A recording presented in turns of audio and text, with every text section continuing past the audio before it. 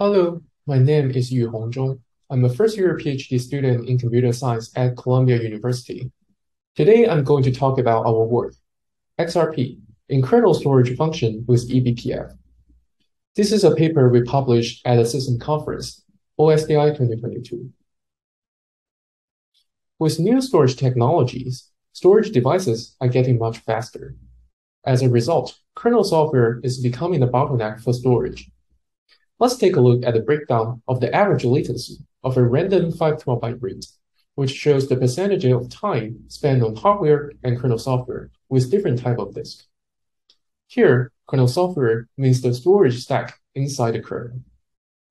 We can see that a higher percentage of time is spent on kernel software when the storage device is faster. Kernel software overhead accounts for around 50% of read latency on the second generation of Optic SSD. So what is the kernel software overhead? Let's take a look at the data path of one typical read request. When the application submits a read request, they first need to cross the kernel boundary and reach the syscall layer. After that, the request will be sent to the file system and the block layer, and is then forwarded to the NVMe driver. The NVMe driver then sends the request to the storage device. Once the read request is completed, the response is returned to user space in reverse order.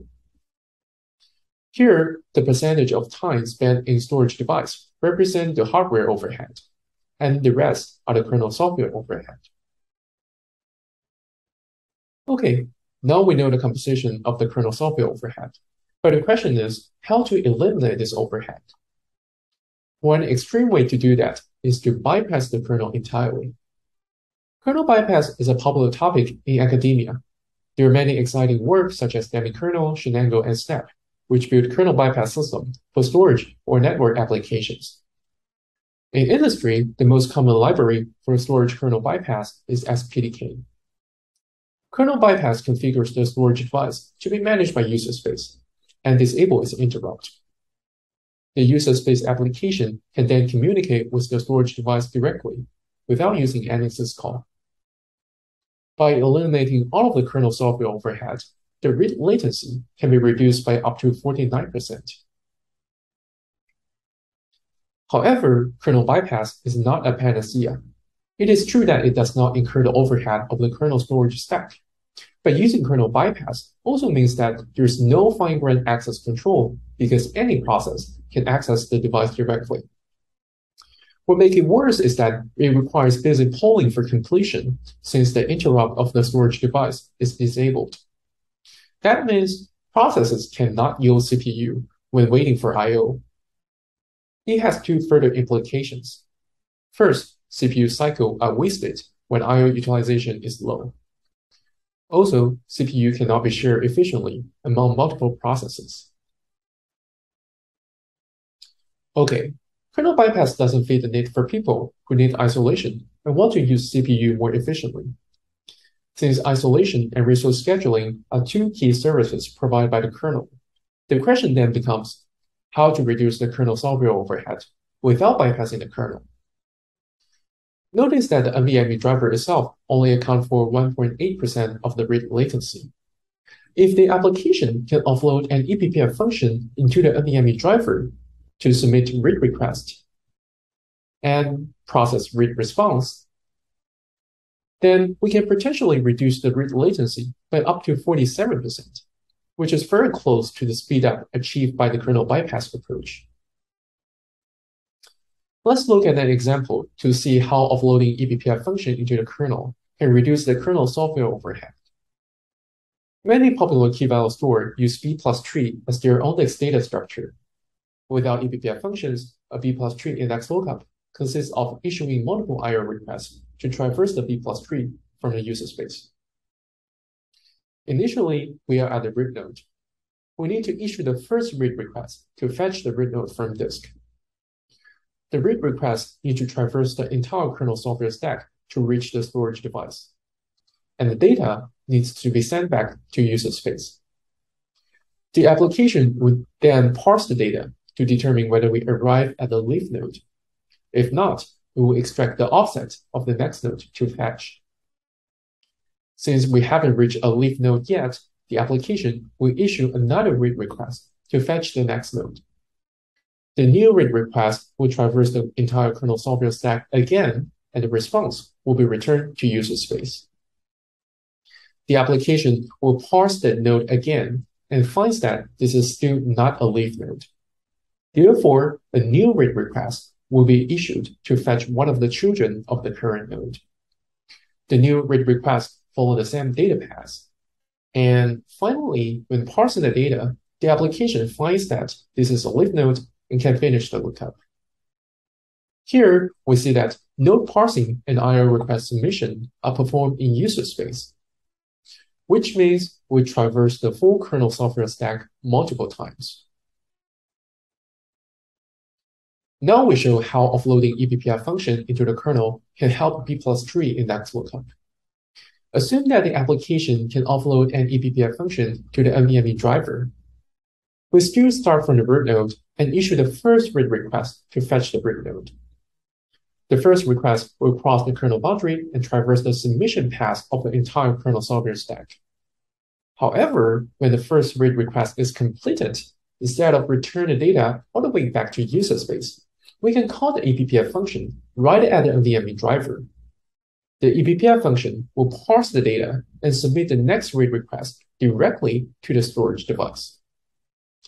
This is also the case for the second request. When the third request is completed, the eBPF function finds that this is a leaf node and returns the leaf node to user space. Here, we only traverse the full kernel software stack once and reduce the latency of intermediate I/O by up to 47%. We call a sequence of such I/O requests as a chain of dependent read requests. We find that chain of dependent read requests are very common in storage applications. B-tree and LSM tree, including their variants, are used as the index in most of the storage engines. They both issue dependent read requests to perform lookups. Therefore, we want to build a framework for storage engines to accelerate dependent read requests using in-kernel function.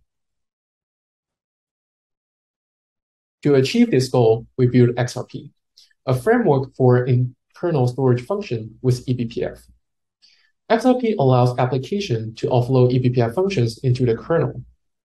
When the application initiates a chain of read requests, the eBPF function can then be called to parse IO response and submit more requests if necessary. Only the final result will be returned to user space. We can use XRP to accelerate many different types of operations, such as index lookup, range queries, and aggregations.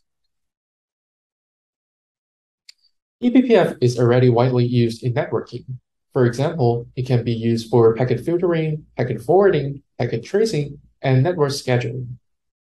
In these networking use cases, an eBPF program can operate on each packet independently. However, on the contrary, a storage eBPF program needs to traverse a large index data structure in a stateful way. This is not an easy problem. XRP is the first system that adopts eBPF to reduce the kernel software overstack for storage. To adopt eBPF in storage, we address the following research challenges. Since this is a short presentation, I'm not going to cover the solution to all these challenges. Instead, I will show how to write a storage eBPF program in XRP.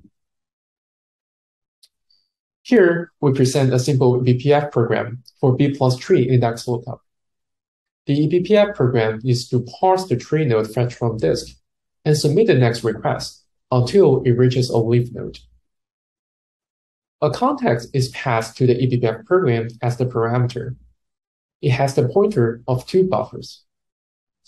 The data buffer stores the data that was fetched from disk, and the scratch buffer is provided as a private scratch space for the user space application and the eBPF program. The scratch buffer can be used to store lookup parameter or intermediate state. The kernel will never touch the scratch buffer. The data buffer contains the B+3 node that is going to be parsed. The search key is stored in a spread buffer by the user space application so that it can be used by the eBPF program. The function first checks the type of the current tree node. If this is a leaf node, it can return the result to user space without submitting more I/O requests.